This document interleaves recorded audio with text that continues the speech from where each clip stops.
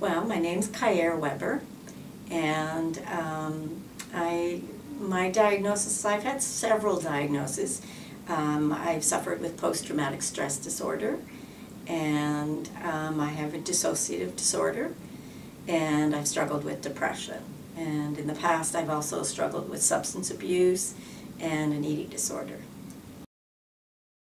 My first lines were back in 1990. I was going to BCIT full-time, and I started to just kind of fall apart and not be able to really function.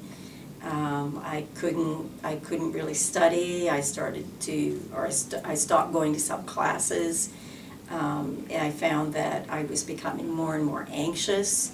My thoughts, I couldn't keep my thoughts straight.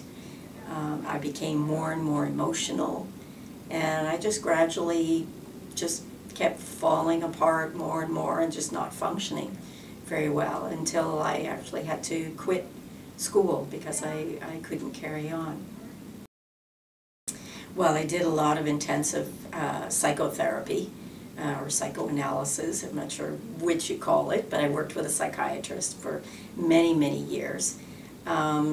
And with her, I tried some alternative therapy. She was very supportive in that. And I tried a bit of drama therapy where I was before a camera and got to try on different costumes and played sort of different roles, which was really fun. I did some art therapy with a student doing her practicum, which was extremely helpful. Particularly with the PTSD, the post-traumatic stress, which was related to childhood trauma. And so the art therapy was really helpful. And I did dance therapy. I did a 9-month program. And I went to a lot of support groups that were geared towards education and support around sexual abuse as a child. I found all of those things quite helpful. My psychiatrist was amazing. She was so supportive and so understanding and really validated all my experiences. And I lost her about 7 years ago where she closed her practice.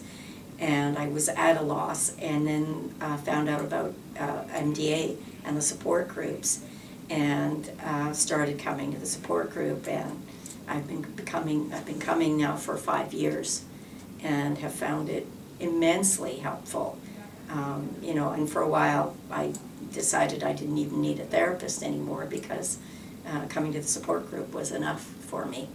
But eventually I did find a therapist because I needed somebody again and stuff, but I've continued to come to the support group. But just knowing other people, and even meeting other people who have other mental illnesses, you know, I've learned so much about being with them and just being accepted for who I am and my own unique conditions and diagnoses has really helped a lot. I'm not an emotional mess anymore like I was before. My moods were, you know, very up and down and all over the place, and now my moods are very stable and I can function again.